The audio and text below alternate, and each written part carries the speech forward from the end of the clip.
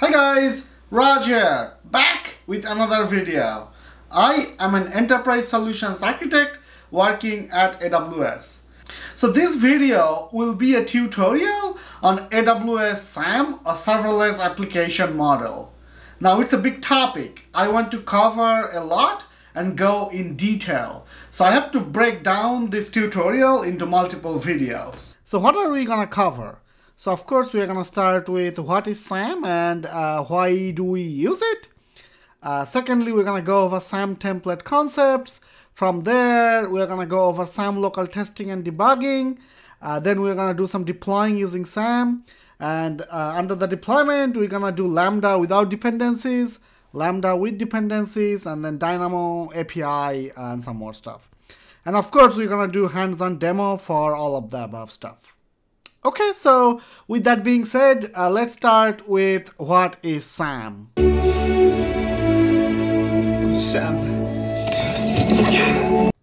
Nope, not that SAM. This is our SAM. I don't know why he is holding an acorn. Okay, so what is SAM? So AWS Serverless Application Model, or SAM, is an open source framework for building serverless applications. It provides shorthand syntax to express function, API, database, event source mapping, and layers. One thing which is important to understand is you can do all this using a plain CloudFormation. However, you have to write a lot of CloudFormation to do this. With SAM, it is much simpler. However, when you deploy a SAM, it actually converts into CloudFormation during deployment in the backend.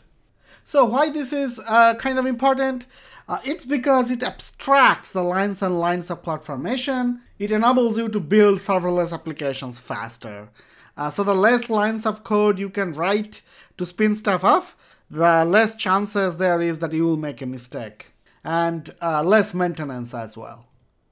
So if we take a look at a sample SAM template, don't worry too much, we're going to go over it in detail, but I just wanted to show you the shorthand syntax.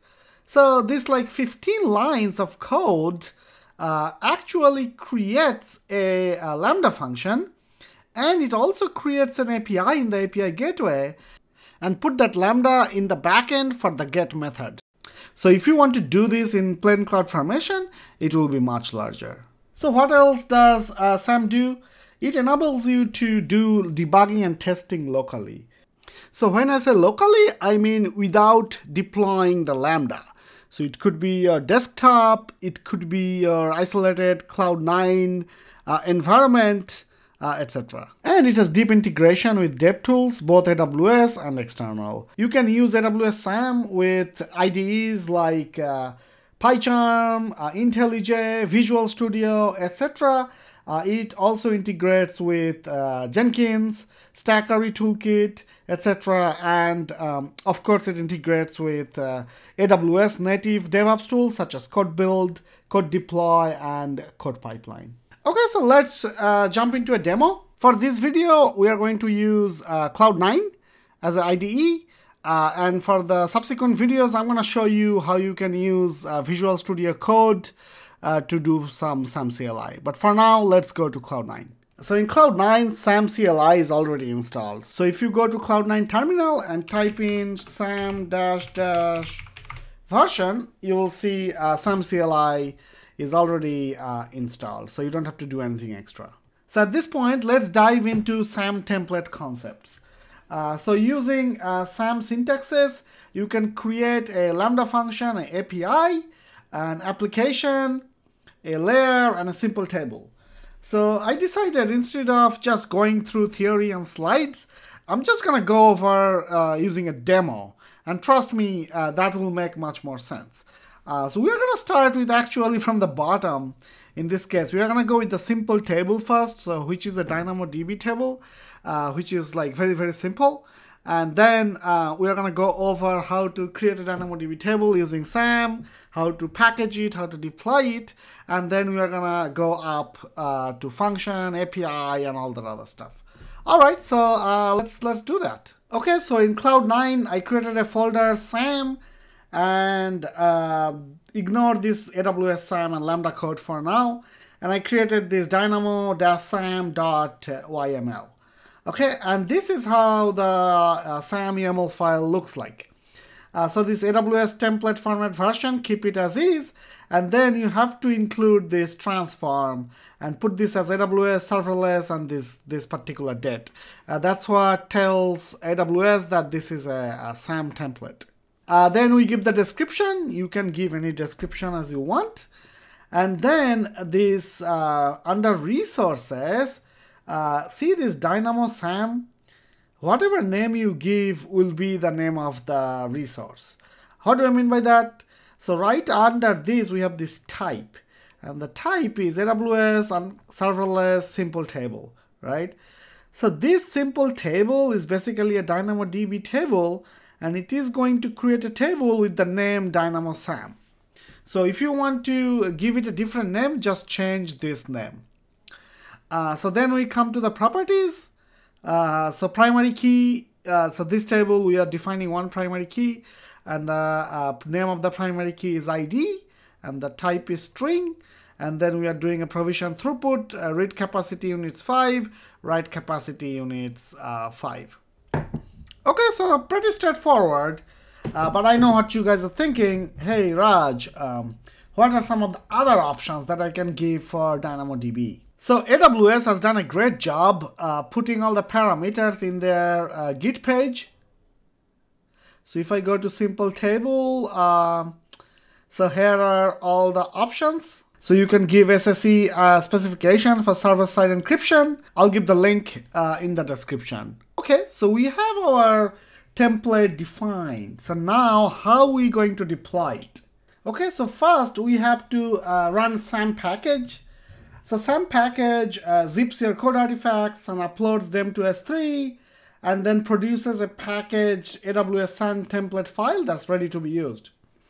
So this is the syntax: SAM package, and then template file. You give the name of the template file, and then you have to give the S3 bucket name, which is a little bit weird because in this case we are creating a DynamoDB table. So there is no artifact really. So artifacts come into play when you are creating a layer or AWS function. But if you try to run this without this S3 bucket, it's gonna give an error. Even though it's gonna do nothing with this S3 bucket, we have to include this. And then you give a output template file. How about we give this package-dynamo. Okay, so I ran it in the wrong path, so I have to go to this SAM directory.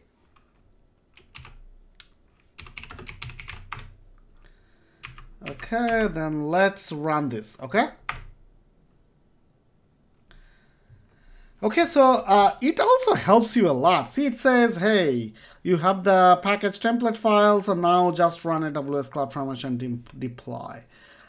Before we do that, let's take a look at this package Dynamo. And let's open it side by side. See, this is same because for DynamoDB table, it has nothing to zip or anything. However, for Lambda, you will see it's gonna include a S3 path. Okay, so for now we have this packaged Dynamo. So now we have to deploy this. So instead of, you can use AWS CloudFormation deploy, but we are going to be fancy and use SAM deploy. You have to give template-file, and then you just give the name of the packaged file. So package-dynamo.yml, and you have to give a stack name. How about Dynamo SAM create? Okay, so now let's deploy this. So let's go to CloudFormation in a console, and we should see this stack name running. So I mean, for this Dynamo, you can skip the package step and run deploy directly. However, I always run package and deploy because it's like consistent. And if I'm using SAM commands in my CI/CD pipeline, and down the line you add a Lambda function to it, then I don't have to go and change the build spec file. So yeah, so I recommend you do the same, else you have to go change the commands later on. Okay, see Dynamo create stack, create in progress. So as soon as this is done, we should see the Dynamo getting created. Okay, create complete. So if we go back to Cloud9, see successfully created, but let's check it out. So let's go to Dynamo. So Dynamo create, so it's the name of the stack, and then the table name, and then some unique ID. Okay, so pretty straightforward. Now that we did this, let's do a Lambda without dependencies first. Okay guys, it's kind of more than like 11 minutes and I don't want to make this video like a super long video. So I'm going to put the next part in another video. If you're liking this tutorial, please like and subscribe. Alright, I'll see you guys in the next video. Peace.